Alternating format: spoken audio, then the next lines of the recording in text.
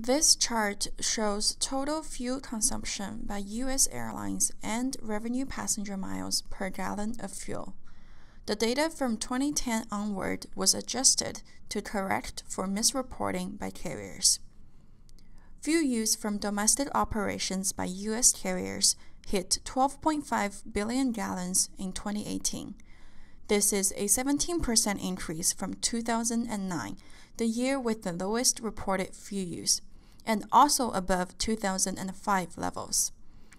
At the same time, revenue passenger miles flown by the major carriers have steadily increased, which is illustrated by the red line in the figure. From 2016 to 2018, revenue passenger miles increased by 10%. Due to higher travel demand, 2016 to 2018 saw a 7% increase in overall fuel burn, despite a 3% increase in industry average fuel efficiency. For more information on the fuel efficiency of U.S. airlines, please visit the ICCT website.